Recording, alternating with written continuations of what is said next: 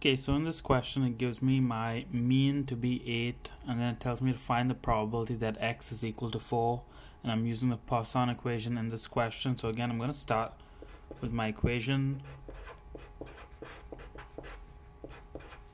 P of x equals to lambda to the power of x e to the power of negative lambda over x factorial. That's my Poisson equation. I'm going to sub all my variables into this equation. So 8 to the power of 4 e to the power of negative 8 over 4 factorial. And then I'm going to type this into my scientific calculator and get my solution.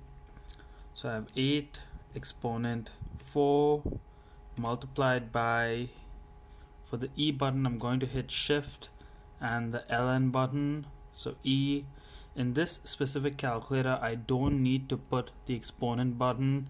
I can just type E negative 8, that means e to the power of negative 8, and then divided by 4, and then shift, and this button right here is my factorial button. 0.0573.